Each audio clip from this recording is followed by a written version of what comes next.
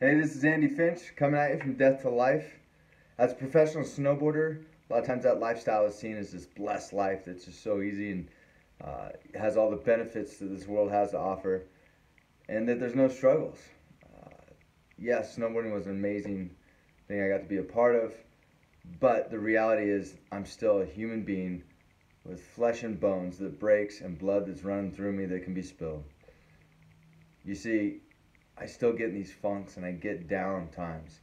And it's usually those times where I'm down and just down on life that I realize I'm not spending time with my Father and my Creator.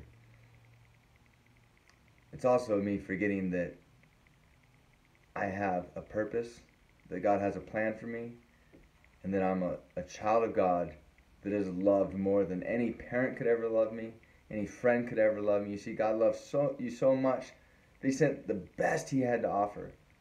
That was God in man flesh. That was Jesus, who came and lived the perfect life that we couldn't live.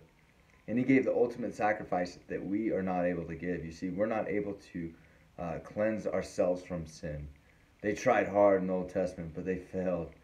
So Jesus came because He loves us so much. I want you guys to know your true Father, your true Daddy, and have a relationship that goes beyond any relationship you could ever have with friends, maybe with a spouse, maybe with your parents. You see, God wants to bring you under His arm. There's even scripture that talks about bringing you under His wing like a hen and bringing little baby chicks underneath His arms. Jesus desires to protect us and to have a relationship with us, but we get so sidetracked by the world and it's trying to sell us these cars or clothes or lifestyles. But the reality is those things are all going to let us down. Just like if my life was rooted in snowboarding, it would let me down. You see, I got this busted up body now that I struggle to function sometimes with two busted up shoulders that have been reconstructed, knees.